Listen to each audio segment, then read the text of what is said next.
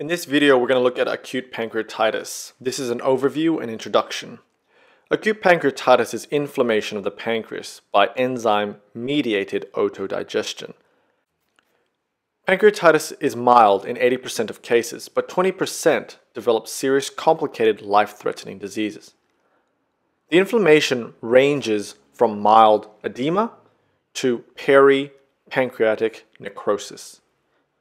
Gallstones and ethanol are the major causes of acute pancreatitis.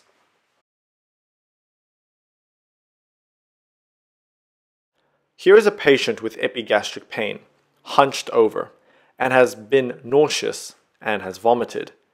He is suspected of having pancreatitis. What is the pancreas? Well, the pancreas is an organ that sits behind the stomach, situated partly retroperitoneal. Here is the liver, gallbladder, stomach, and the small intestine. And here is the pancreas. This is a close-up image of the pancreas. The pancreas makes contact with the duodenum, which is the first part of the small intestine. The bile duct from the gallbladder and liver connect with the pancreatic ducts, which then makes its way to the duodenum.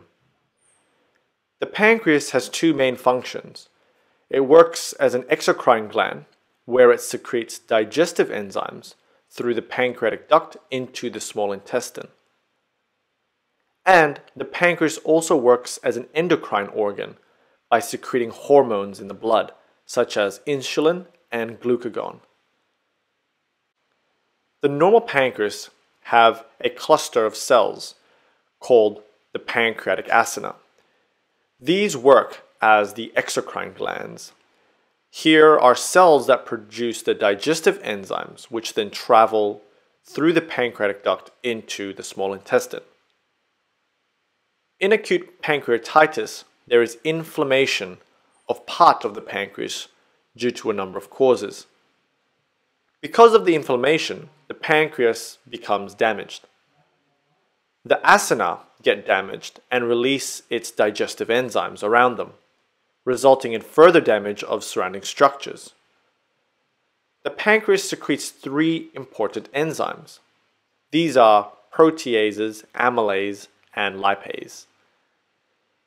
Because the enzymes are released not into the duct, but to the surrounding pancreatic tissue, the proteases causes damage to cell and vasculature through protein-mediated damage. The amylase levels increase in the blood, which is useful for diagnosing pancreatitis, but it is not specific. The lipases also increase in the blood and can result in a serious complication of fatty necrosis of the pancreas. The etiology of acute pancreatitis, the cause of pancreatic inflammation mediated by enzyme autodigestion, can be remembered by a useful acronym, GET SMASHED.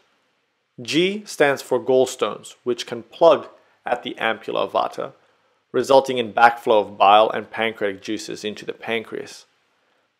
E is for ethanol. Gallstones and ethanol are the two most common causes of acute pancreatitis.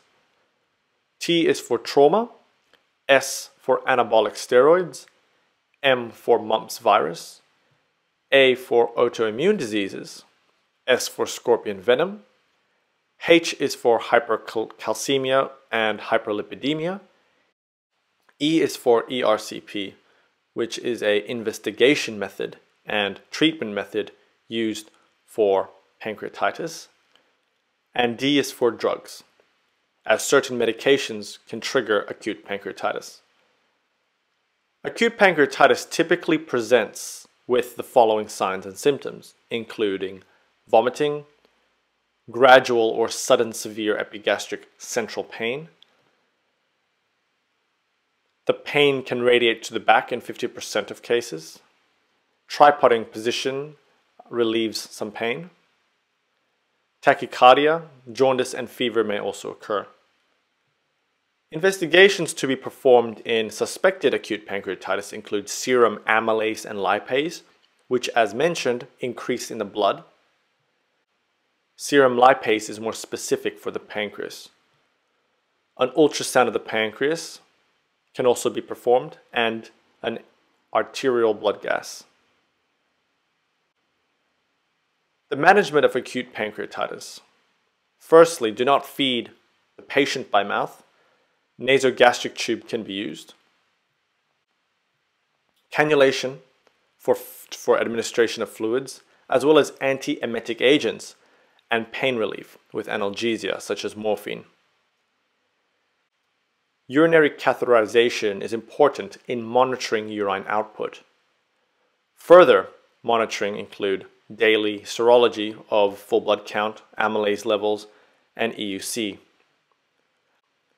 Hourly blood pressure, heart rate, and urinary output is also advised. Complications of acute pancreatitis include chronic pancreatitis, pancreatic ascites. Another important complication of pancreatitis involves the lungs. Because the pancreas sits below the diaphragm under the lung, inflammation that occurs can spread locally and cause acute lung injury.